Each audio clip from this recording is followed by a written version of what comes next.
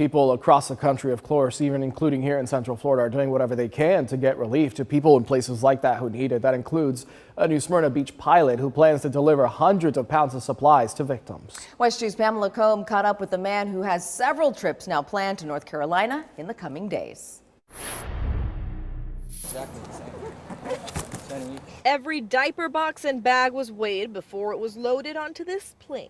So we're headed up to Foothills Regional, which is kind of northwest of Charlotte.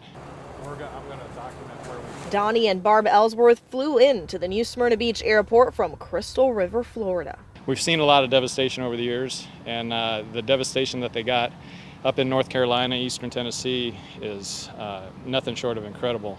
And then if we still have stuff coming in, we'll just...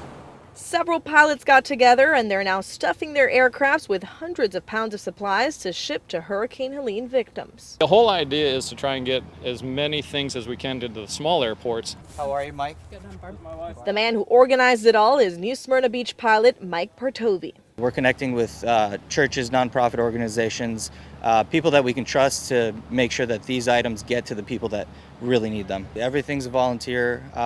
We're donating our plane, our time, our fuel, everything. The pilots that are coming in are paying their own way for everything. Donations continue to be collected across the community by nonprofits and local businesses. Partovi has enough for several trips. Our plan is to go Sunday, Monday, Tuesday, and next Wednesday. So we're going to do flights up all week long.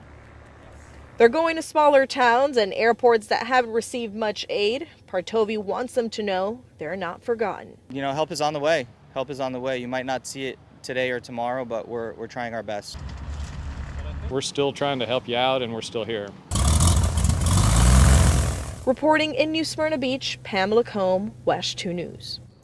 Well, several local businesses are still collecting donations, including Alberto's Pizza and Pinch a Penny out in Port Orange. McKenna's Place in New Smyrna Beach is also collecting donations.